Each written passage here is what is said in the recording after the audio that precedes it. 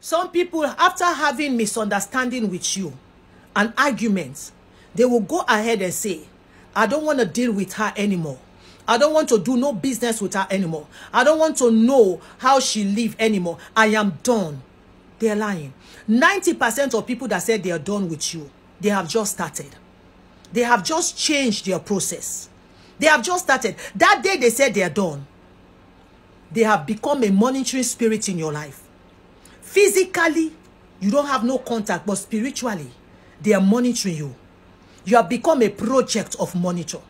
The Bible says, Peter, when they captured Jesus, Peter and the other disciple, they forsook Jesus.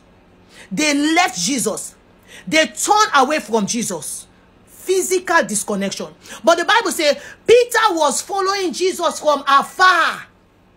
When they took Jesus to the high priest, Peter was following Jesus from afar to see what will come out, to see the end of the matter. There are people, they have said they are done with you, but you have become a project of monitor. They monitor your marriage. They monitor your children. They monitor your life. They ask questions about you. When you post your picture, they don't comment, but they monitor. They monitor you from afar. Any spirit of darkness that is monitoring you to see your disgrace, may God disgrace them. The Bible says Peter monitored Jesus from afar. Peter stood afar to see how the end of Jesus will be. Any monitoring spirit that is waiting for your end, may you see their end. Any spirit of darkness that have said, I don't want to deal with you anymore. I don't want no business with you anymore. I don't want to know about you anymore. But they are lying. May God condemn them. May God make them perish. They want to see your end. They monitor your church.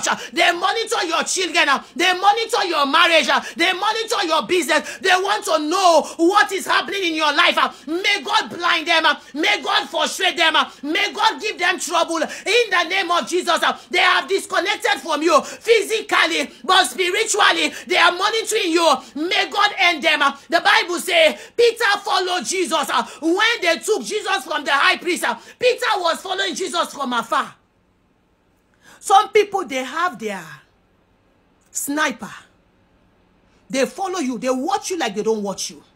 They want to know about you so much, but they are in a distance. The Bible says Peter followed Jesus from afar, even to the high priest's place, to see what it will end.